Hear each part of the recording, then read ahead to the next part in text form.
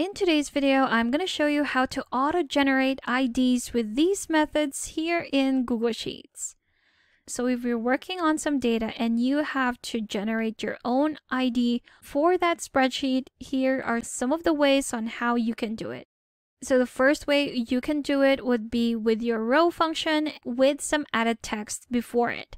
So let me show you what I mean. I'm going to start with our equal sign. In quotations would be my text. There we go. That's ID dash, and then close that off.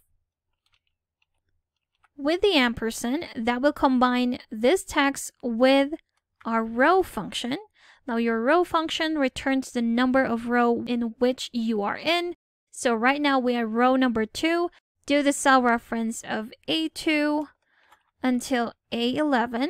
There you go. And add our array formula by pressing your Control, Shift, and Enter keys. There you have it. If I press Enter, I don't have to drag the formula down. It will fill in the rest of my data for me. Now, if I wanted to add more text, let's say some zeros before that too, I can edit the text right here. So ID dash, let's add 2 zeros right there, press Enter, and again, it will fill in the rest of my data automatically. So that's your first method. We have our array formula, our text, and our row function. Let's try this with the sequence function. So instead of the row, I'm just going to remove that and put in sequence. There we have it. We are going to enter the number of rows. So that's 10 rows right there, comma. Our columns would be just 1. Our start, let's say you want to start with the number 100.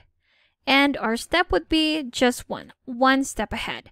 So if we press Enter this time, you have successfully again generated these IDs right here. If you don't want those extra zeros, you can remove that, press Enter, and there you have it. If you want the step to be bigger, let's say 5, press Enter. Now we have 100, 105, 110. Again, that is totally up to you. If you want to start with 1,000, and the step up would be 50, press Enter, and that is what it's going to look like.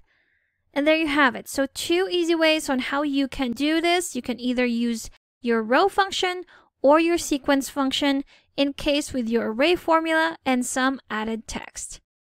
Thank you for watching this quick tutorial. Make sure to subscribe for more helpful videos, and I will see you in the next one.